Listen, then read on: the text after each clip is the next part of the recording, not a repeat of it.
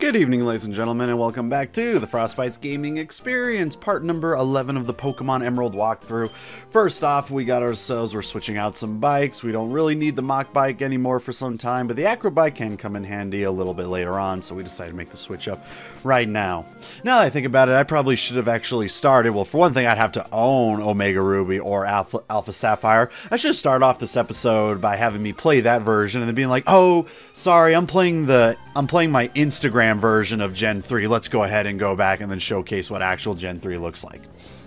Anyways, getting away from popular memes at the moment, so in today's part, not too much going on again. We are going to be in a bit of a lull for the next couple of parts. We're starting to hit that stride where after you defeat a couple gyms, you got a number of routes you got to go through and a couple towns that you go through where, you know, not a whole lot of gym battles happen or really anything else too much goes on. It's more about just going from point A to point B. And, you know, we got a couple parts where we had to deal with that for a bit, but then it starts really ramping up a while afterwards. And, you know, for the time being, we're still just going with our two best of Combuskin and Sableye. No real reason to add anyone else to the mix because just about everyone else I want to add to the mix won't be able to add on for quite some time anyway. So, hey, what can you do? You know, just kind of going with what we got for the time being. But we do find ourselves right now going through routes 111 and a bit of Route 12 at the same time. So, you know, that's kind of what that's pretty much all the entire part's going to be. We're going to get against a whole bunch of trainers and a select few trainers after this battle anyways that have a little bit of story to it. But beside the story, there's really not much else going on with it. So, taking a look at route number 111... we don't really have a whole lot to look at for the moment because there's a good majority of these Pokemon we can't actually go and face off against just yet. There's actually an item that we need because Route 111 is split off into three separate sections. You have the north section, the south section, and in the middle you have the desert section, basically. However, the desert section has an issue with a whole bunch of sandstorms going on. And until you get goggles to combat the sandstorm, you have no means of entering it, and that's really where all the Pokemon of Route 111 are located at. However, there are still a few that you can go out of your way and fish and surf for, and surprisingly enough, we do have a little bit of a difference. As you can see, the one pond over there where you can go ahead and fish for something or surf for it once you do get surf, I should say. In surfing in the Emerald version, you have a 1% chance to get a Goldeen with a 1% chance in the Ruby and Sapphire version to get a Sunskirt, and then a 99% chance you'll get yourself a Marill. And then while fishing, you have a 30% chance for a Goldeen and a 70% chance for a Magikarp with the Old Rod, Good Rod, 20% chance for a Goldeen with a 60% chance for a Magikarp, and a 20% chance for a Barboach, and then a 100% chance for a Barboach with the Super Rod. And then again, the others we will go into once we actually are capable of going into the desert level itself. Right now, however, we are going against the special, little special event of trainers that we can go against. We actually agreed to take on this whole entire family. You take on the family all in one sitting, so make sure that you are prepared for it because you cannot do any kind of switches or anything. You got to beat all four of them in succession. Not too hard when you really look at it, especially with how high of a level we already are, because we only have two Pokemon for the time being. It's going to be relatively easy for us. We're almost double in levels of what we are going against, okay? But you go against the family, start with the father, then you beat the mother, then you go against one of their kids, and then you actually then go against one of the grandparents, and by beating them, you get yourself a free Macho Brace that you can utilize if you so choose. But then it gives you a little bit of backstory with it. Oh, hey, I doubt you'd lose to our brother. And then, the big question then becomes, well, who is the brother? And you actually don't find that out till much, much later in the game who the brother is. To the point where, unless you're playing it completely straight on through, there's a good chance that you would forget all about this family. And, if he'll make a comment about it. I don't know if, the dialogue with him changes based on if you beat his family or not. I haven't dived that much into figuring it out because I just really don't care at the end of the day. I just want to fight whatever it is I can fight to get stronger, to beat the Elite Four. That's what real Pokemon's all about. It's not about finishing the Pokedex. Well, for some of you it might be, but for a man like me, no.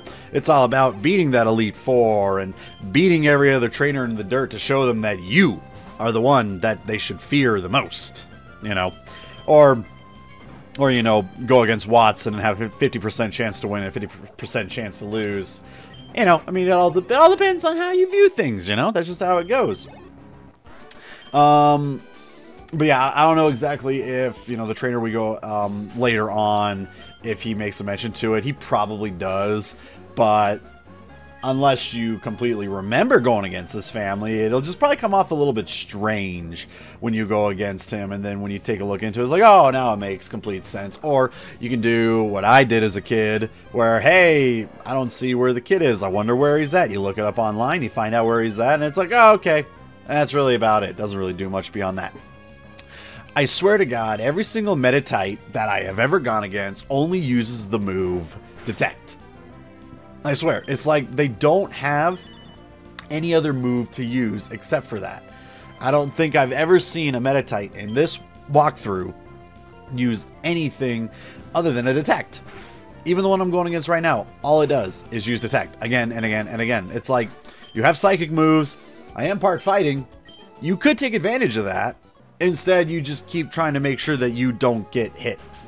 Anyways, once you defeat all 4 members, you can go and chat with all of them. Majority of them mostly just say, hey, you know, our son or my brother or my grandson will, you know, he's so strong, he'll take you out. But you talk to the mom and she'll give you the macho brace, and then you can read right here, you know, who's stronger than who. Big brother is stronger than grandma, which to me doesn't really mean much because all you had was a Metatite that could only use Detect. Didn't really do much of anything. One thing I did forget to bring up, though, as far as stat relates go, is that you do have yourself a chance during a rock smash to run into a Geodude. The Geodude can be anywhere from levels 5 all the way through level 20. I don't know what the percentage chance of using the rock smash will result in going against a Geodude, but I do know in this particular area when you do use rock smash, if you do run into a Pokemon, it is a 100% chance that it is going to be a Geodude. Come up, go against some camera people. Very, I don't know, a little bit interesting when going against the news reporter and the cameraman, because then afterwards it's like, oh, would you like to do an interview? And the interview is just basically pick a word and call it good. And I'm not exactly sure what that does within the elements of the game itself, really, because I've never looked close enough to actually care, in my opinion. You know, it's kind of like one of those things where it's like, yeah, maybe it does something, but does it do something that's really going to affect me personally in playing this game? Chances are it's probably not, and therefore I don't really care about it. So instead, what we get here is me just kind of filing through some stuff and just picking whatever stood out to me. And, you know, you can decline the interview if you want, but again, I kind of just wanted to showcase it because why not? And it's like, okay, like, how would you describe this? All right, well, let's look up trainer and then egg. And there we go. I feel that our battle was egg. And no matter what you say, they're going to be like, oh, that's so deep. It has so much meaning into it. I got shivers going down my spine. You thought that our battle was egg? Amazing. My God, you are a sure Edgar Allan Poe with these words you use, and just the way you sew them all together just makes so much sense in the world. But it's egg. You know, I stated that, you know, egg is how I felt our battle went. And again, I don't personally know exactly what it does, and personally, I don't really give a damn on what it does, because to me, it does nothing. It's not like if I make a certain answer, suddenly my Pokemon will instantly reach level 100. I don't actually, you know, now that I think about it, maybe there's some weird spaghetti code glitch that actually does that. If you pick a certain word or a combination of words, maybe then your Pokemon will immediately hit level 100 and you just insta-win the game. You know, I've seen crazier things done in speedruns, my goodness. But aside from that, I have no idea what you get out of doing that. I know that in some areas you can make up like a certain phrase, and what it does is that it changes a particular Pokemon and 6 particular areas which you can catch said Pokemon I'm not going to say the name of the Pokemon because that said Pokemon is going to be part of said team, and I don't want to give away what said Pokemon is, but I'm pretty sure I already gave away what said Pokemon was a long time ago. So it doesn't really matter as much, but hey, you know, you try and keep it in suspense. Oh, what's he going to get? Is he going to get Lapras again? Oh, he sure loves his Lapras. Even though I don't think, yeah, technically, did I use Lapras in, I did not, I don't think. No, I think I did. So I did, oh my goodness. But I don't think I used, did I use Lapras in my Gen 2? Now I think about it, I don't remember. Huh. You know, if I did, then that would mean that I did use Lapras in Gens 1 and 2. So maybe I should go on my way and use Lapras in Gen 3. I just don't know how to get a Lapras in Gen 3 now that I think about it. Other than obviously getting it in, you know, Fire Red, Leaf Green and trading it over. But I mean, actually getting in this particular area? Not exactly sure. Anyways, we have been on route number 112, as you can see with the tall grass there. And again, the tall grass is set for route 112. That's why I didn't have any stats for it in route number 111. But there really isn't much to go when it comes to route 12. If you're playing the Ruby and Sapphire version, you have a 25% chance you can catch yourself a Machop. With the 25% in the Emerald version, you can catch a Marill. And then all three versions, a 75% chance you can get yourself a Numel. And that's really it. There's not really a whole lot of variance when it comes to this particular area, which, again, for me personally, makes it a little bit hard to get my team rolling because, especially when it comes to these videos, I like having a wide variety. You know, I kind of like, I'll make an exception having like a water type and then like a water ice type just so I can get more of the ice stab effectiveness of the part ice type whenever I can. But I try to like be well-rounded with it, you know, try and have different types of different moves so I can have good coverage to beat the game, all that kind of stuff. But when it comes to Gen 3, if you've noticed the pattern in a lot of the previous episodes, when it comes to the water type Pokemon, it doesn't really change. It's either a Goldeen or a Magikarp, or maybe a Wingull if you're lucky, and that's really about it. You come to an area like Route 112, and you've only got a Machop, a Marill, and a Numel to get. Well, Machop and Numel are already null and void for me because I've already got a fire type and a fighting type. Now, the Numel, I can't remember what the name of it, of what it evolves into, but I believe it is a fire ground type, and it's like, okay, that's fantastic, but I could also get this other ground type that also has another type that I don't have, and then get 2 extra stabs on top of that. So why would I go on my way to get this? And that's kind of one of the things when it comes to getting yourself a Torchic in the beginning, is that, you know, Torchic really is well-rounded with being a fire and a fighting type, that you don't really need to go out of your way and get some of the early fighting types, or in this case, a fire type with the Numel early. You know, you're pretty much already set. And Sableye is one of the more interesting ones to get. Again, I wanted to get him because he's part dark, part ghost, so he has a lot of immunities and really isn't weak to anything. You know, he resists a lot. He's immune to a lot. Well, he's resist to, I think, 1 type, but he's also immune to like 3 types, which is insanely good. And then he doesn't have any weaknesses, so there's really nothing to take advantage of when it comes to a Sableye. That's why I went on my way to get him, and because I just think he looks awesome. But then again, for me, every other Pokemon that I am looking to get, I have to wait till a certain part in the game to finally be free to get them on my team. And sometimes that could end up taking a while. So because of that, here I am, you know, we're in part 11. I'm already 3 badges in, but I've only really utilized 2 Pokemon in my entire team. I think by now in some of my other runs, I would have already had my 3rd Pokemon by now, if not my 4th Pokemon. But because of how undiverse the Pokemon selection can be, and again, a lot of it is also preference too. I could have already gotten myself an electric type, but there's a certain electric type that I do want, so I do have to wait till later. That much is on me. But even then, it's like, okay, you only have 1 really, well, I guess 2 electric types. Well, 3, I guess, if you really think about it. But to me, 2 of them are rather uninteresting. You know, Pulse and Minun, I just don't care for those 2. There's nothing about them that I really see. Now, I'm going to end up wasting a lot of people's time here because I'm trying to get a double battle out of these 2. I'm a little afraid that the guy's going to look over to the left, but after waiting a while, I was like, you know what, I might as well just give myself a berry and then try and reset. And what's really funny is that I make an accidental, I did not mean to take 2 steps forward. I only meant to take 1 step forward, and then I wanted to take a step down and wait for like a good timing. So the fact that I actually did get the double battle is 100% luck.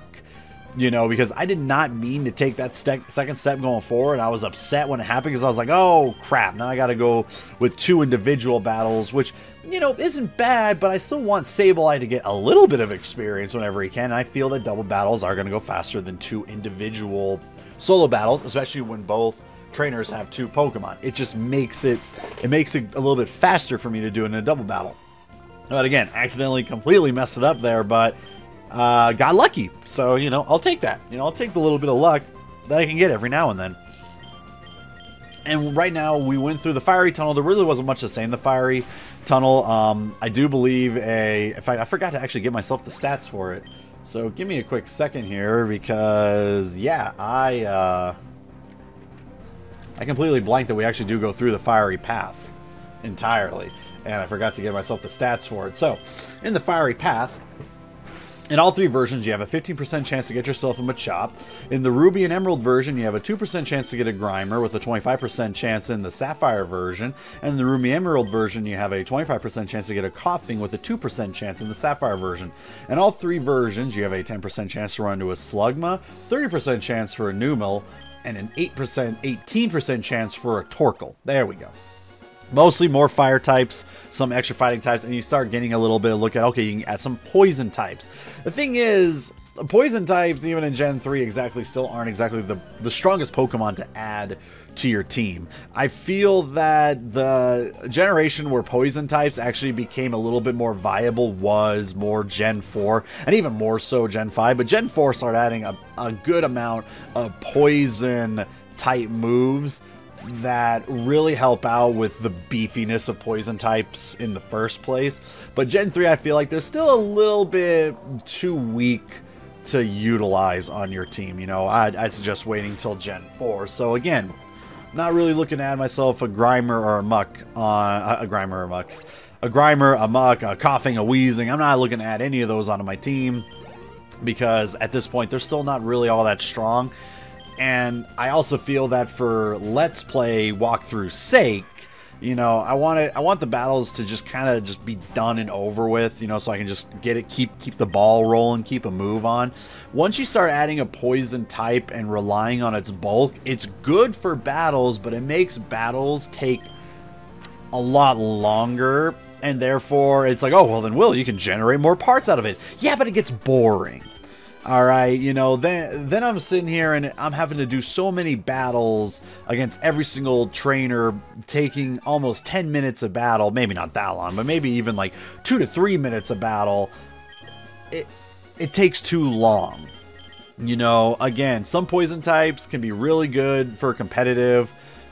I think, anyways. I don't know how well most poison types have been, but again, you know, using poison type moves to, like, you know, poison in its own right, or like stall kind of moves and whatnot, you know, I get all that, but, you know, when it comes to my whole entire strategy is to be as defensive as possible, it doesn't make for exciting gameplay, in my opinion. So there's that. But with that, we will be calling it a part right there, ladies and gentlemen. So I do hope you enjoy the rest of your evenings, and we will catch you all on the next part.